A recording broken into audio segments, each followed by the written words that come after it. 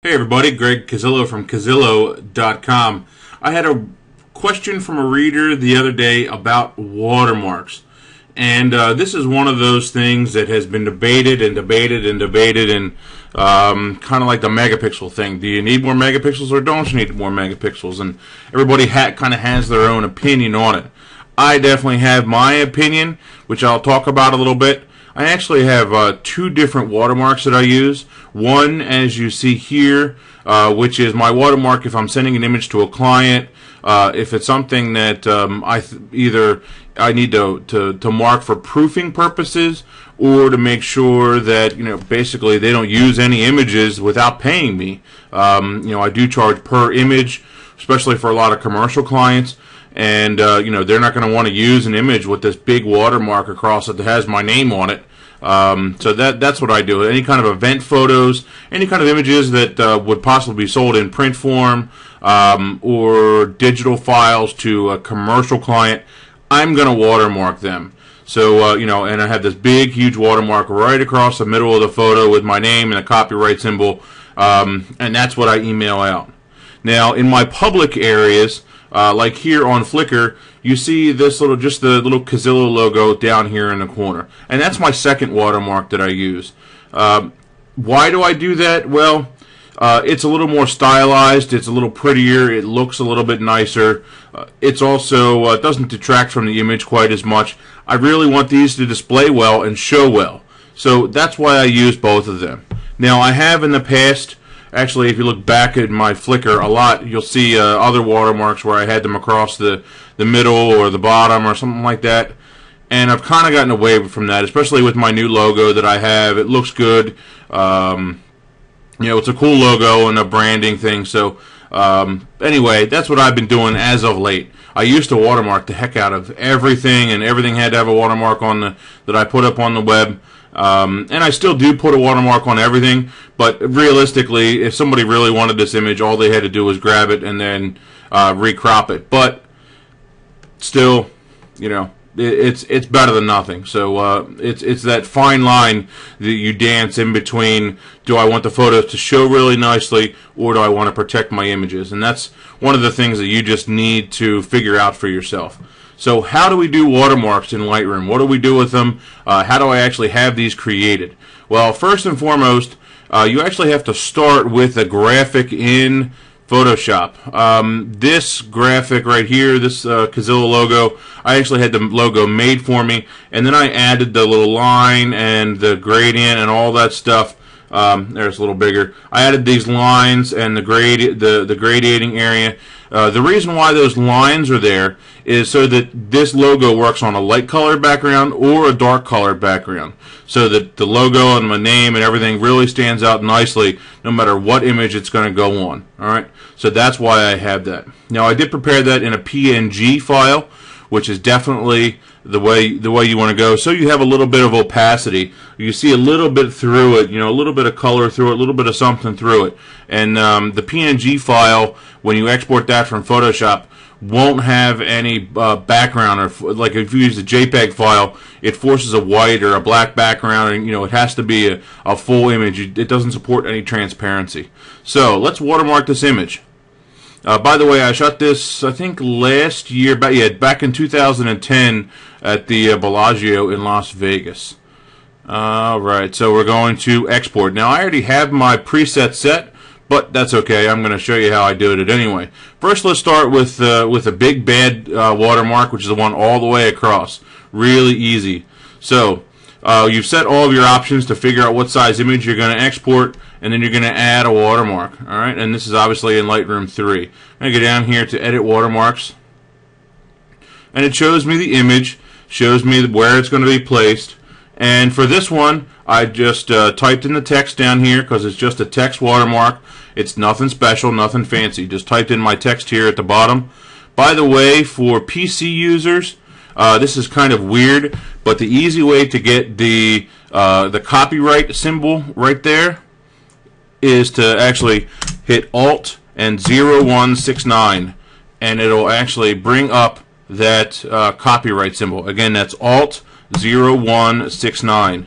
And I'm not sure if it works. You know what? Let's try. I always do it on the number pad. Let's see if it works on the other ones for your laptop users. 0169. Oops, I typed it wrong. Type 68.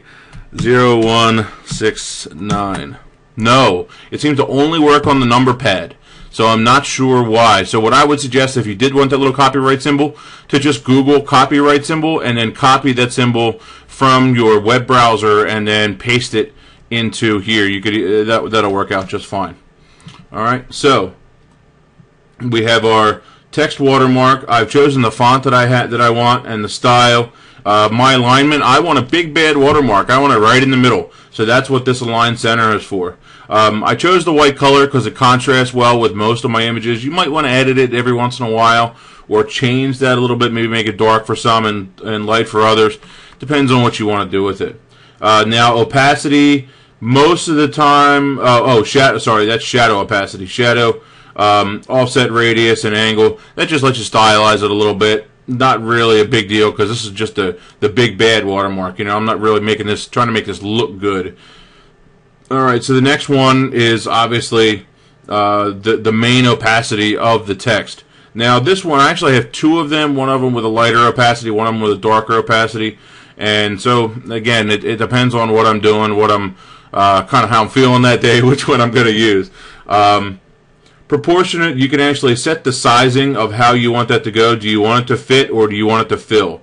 Now, most of the time, I want it to fit and I want it to go all the way across the entire image. And the nice thing about that is that if I make the image 1,000 pixels, maybe I need to show the client a little bit more detail, or maybe I'm sending an image to an editor and that image needs to have a little bit more detail, a little bit bigger, but it's not a final image, it's still a proof image, and I want to make sure that they're not sending the wrong image to the printer. And so that's what I'm doing there. I'm using that the fit size to go all the way across. All right, so that is my thought because that's what I want it to be. Now it's all of a sudden freaking out on me. This doesn't happen very often. Let's see. There we go. Oh, because I was playing around. There we go. All right, so there it is there. Now proportionate, you can obviously set your size. You can make it really, really big, or you can make it small. And then, but like I said, my choice is to fit. Just play around to figure out where you want it. Let's actually talk about anchor before we talk about inset. The anchor is where do you want it to be? Do you want it the middle of it, the middle right in here to be in the middle, or do you want it to anchor to the bottom left, anchor to the bottom middle, anchor to the bottom right? I would suggest setting that first, okay?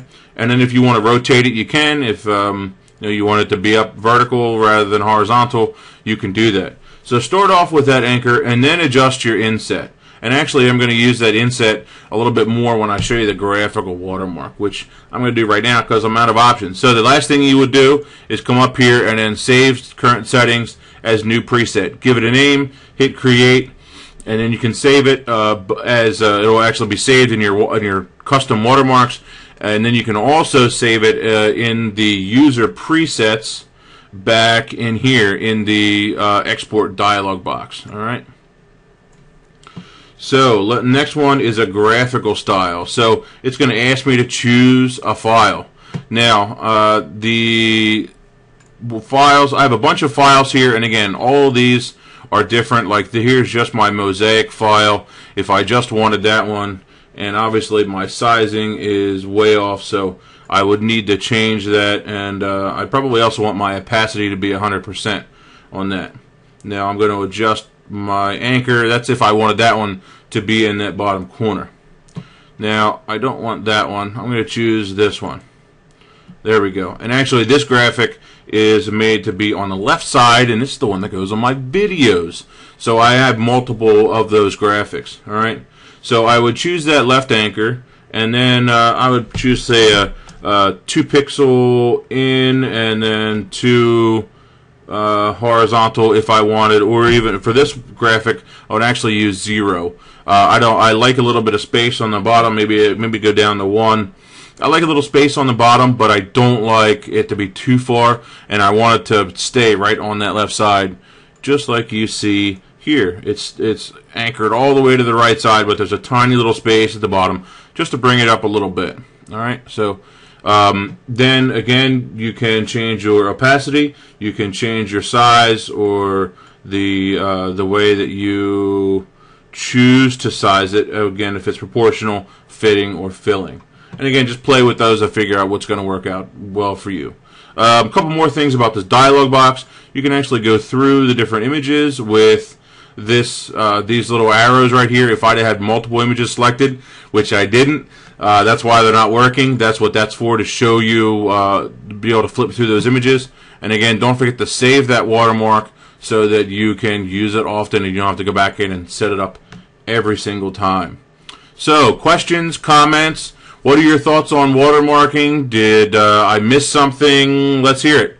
All right. Did I go over everything? Yep, I think I did. Greg Casillo, Casillo.com. Thanks, guys. See ya.